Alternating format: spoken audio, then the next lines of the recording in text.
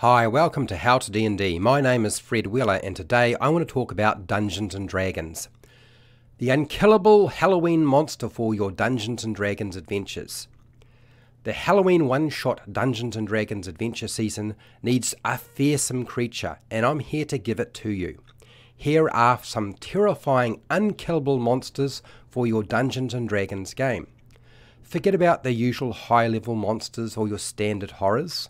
Players have already seen ghosts, zombies, werewolves, skeletons, mummies, witches, your vampires, your scarecrows, and the Frankenstein monster. These monsters will leave a lasting impression on your players over Halloween. I'm going to give you the Banshee, the Flameskull, the Night Witch, and the Revenant as examples of how you can really spice things up. The Banshee is an undead remnant of a woman or a female elf blessed with great beauty, who has failed in life by corrupting or controlling others. A Banshee can also be a fairy spirit that predicts and warns a family or a person of their death. Here are some examples in terms of adventure hooks you could use in your adventure. An old woman in a village has reported the sound of a screaming woman outside her house, but can never find the source of it. The party is called on to actually assist. Now the party finds a beautiful gem-covered comb on the road, not far from the old lady's house. The adventure goal in this case is the party must investigate the old lady's property to discover that a banshee is visiting the house at night in search of a beautiful comb it desires, and it needs it back. That lost jeweled comb must be returned to the banshee for it to leave, and it's as simple as that.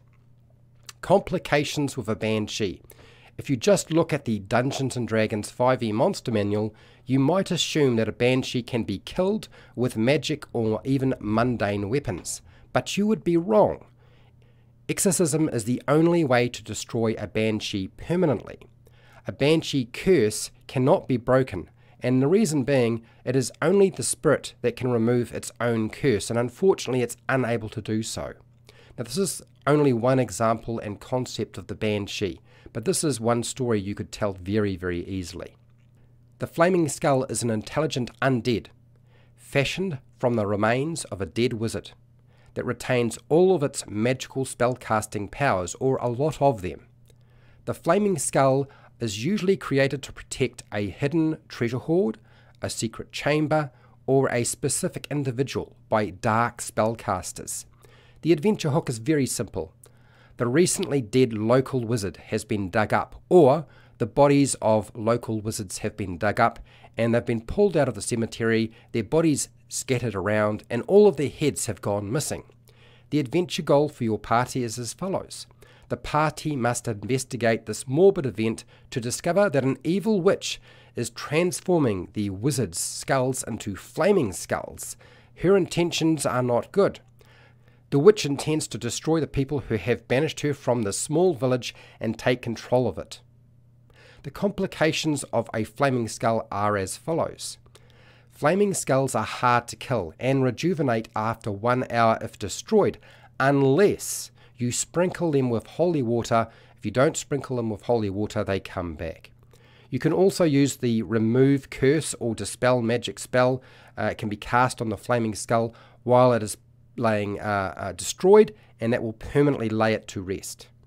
The Night Hag is a fiendish nightmare that trades evil souls to demons and devils to ensure the blood war never ends. It's one of my favourite monsters. The adventure hook in this case is a small isolated town has children and babies going missing, while an unusually large number of people in that town have been passing away in their sleep, and others are reporting dreadful nightmares. The adventure goal for the party is as follows. The party needs to investigate the reason for the children's abduction, why the local townsfolk are having nightmares, and why there is an increased mortality rate within the town, why so many people are dying. Then they need to stop the Night Hag from stealing children, killing those children, grinding up their bodies and making them into meat pies to sell to the local townsfolk, which is quite horrible. They also need to try and rescue a human baby that will be devoured by the Night Hag, which will then give birth to a new Night Hag. We don't need more. One is more than enough. Now the complications with the Night Hag are as follows. The Night Hag never needs to fight anything. It can just enter the ethereal plane and attack from there if it wanted to. Night Hags project nightmares into their victims' minds while in the ethereal plane, and then they drain their life from the creature while they're straddled on the creature, and do so while they're actually sleeping. And they can do that until they're completely dead if they wanted to. Now, the only way you can really deal with a Night Hag is to have some way of seeing them in the ethereal plane. So something like the True Seeing spell would be the best way to approach this. Make sure there's some sort of scroll, or make sure the party already have access to the spell. And this is the only way they're really going to catch that Night Hag. The Revenant is an intelligent, unstoppable spirit, driven by revenge against someone who has betrayed them while they were alive, resulting in their death. A Revenant soul returns to the living world to possess a corpse as many times as it takes to exact its revenge on the living nemesis.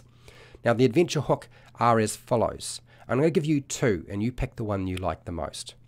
1. All of the player characters have wronged an NPC or non-player character by killing them and looting their body, and it's resulted in the party being hunted by the Revenant, or at least one member within that party. Or you could select a different way of doing this, and this is the second adventure hook. The party is assigned to protect an NPC or non-player character or a lord or noble person who is being pursued by an assassin that never seems to die. The adventure goal in this case is to stop or appease the Revenant's blood path before it kills the party. This is just the adventure goal for the first adventure hook. The second one would be simply to find out why the Revenant is hunting down the NPC or non-player character or this lord and rectify that betrayal. Now there are complications for dealing with a Revenant, and they are many. The only way to permanently destroy a Revenant is for 1 year to pass. They can only exist for 1 year, and then they must complete their goal or they cease to exist. You could also use the wish spell while the Revenant has no body and send its soul to the afterlife. You could also just let the Revenant complete its goal so it is laid to rest. In the case of your adventuring party, you might find that you may have to raise your party member from death once they've been killed, or if you're going to let them complete their task and take out this NPC or lord, then you may have to raise them up later on if you want to actually get them back on their feet and sort of correct the problem, if that's the way that needs to be corrected. There's another way you can actually deal with this, and that is restore the Revenant's life. This might actually work. Now, the only way it's actually a Revenant and a major threat is because it can never die. But if you restore its life, which you've taken from it or somebody else has taken from it, then you have kind of corrected the problem. Now, a lot of these ideas are certainly taken from the Terminator movie and even the Ghost Rider character, and you're welcome to try and apply them in your game. Now, I hope this was useful to you. I have a live stream that goes into far more detail on this. If you want to check that out, you're welcome to. If you like my stuff, then I have hundreds of videos for players and dungeon masters that cover every aspect of Dungeons & Dragons and Dungeons & Dragons 5e. If you want to support the channel so I keep doing video content like this, you can through Patreon, the Amazon affiliate links down in the description, the merchandise shelf underneath all of my videos, or just watch my videos, that's fine too. Make sure to do the usual YouTube things like share, like, and subscribe. Hit the bell button to be notified when I go live, and I go live every week, and when I publish new videos that I edited. And hey, till next time, keep rolling those 20s.